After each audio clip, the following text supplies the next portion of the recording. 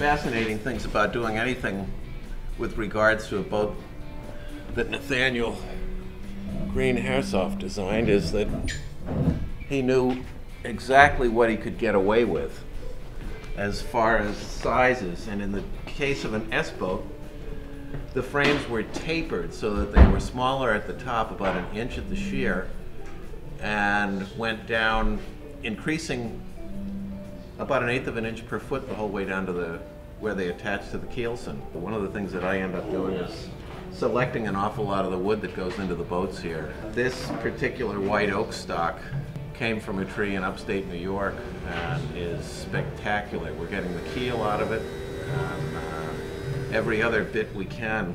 We want straight grain for all the frames that we're bending.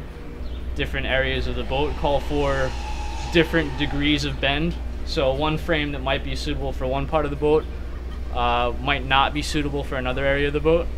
Starting out with basically 1 3/4 by 1 3/4 stock, and that will be put into the tapering jig as you see this piece, and we'll end up going down to just below 1 inch beyond the end and 1.5 inches or so at the large end. Because the frames are tapered in 2 directions, it means running each piece through twice. We run it through, do the taper in one direction, turn it, run it through a second time, and we end up with a perfectly tapered piece of wood for the frame.